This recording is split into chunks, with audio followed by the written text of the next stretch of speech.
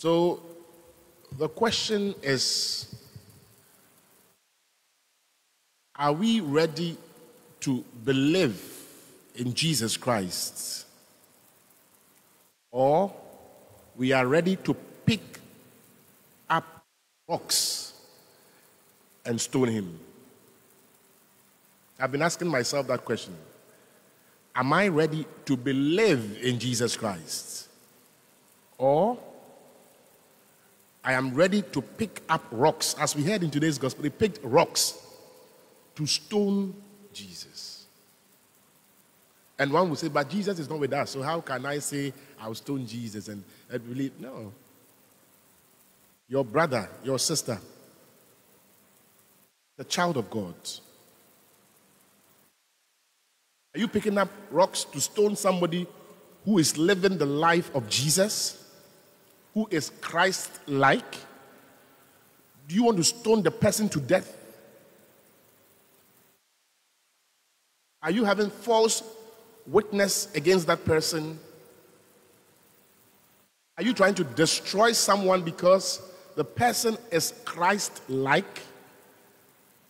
Then we are not far from the Jews who wanted to stone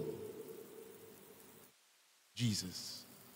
And just as Jeremiah said, he hears whispering, people grumbling, murmuring. They want to kill him. Jeremiah, today's first reading. What did he do wrong? He did no wrong. He spoke the truth. He stood for the truth. They wanted to get him off the surface of the earth. Are we part of them? Are we even praying for the death and destruction of someone? Or, the better, are we believing in Jesus?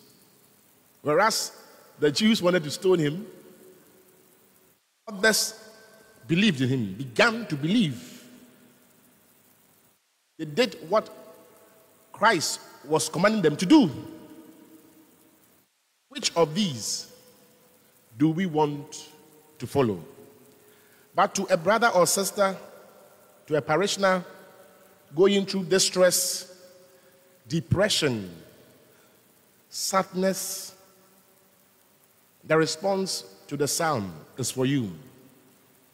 It reads, "In my distress, I called upon the Lord, and he heard my voice." In my distress, I called upon the Lord, and he heard my voice. He will say in Matthew 11:28, "Come to me, all you who labor and are burdened, and I will give you rest." Amen.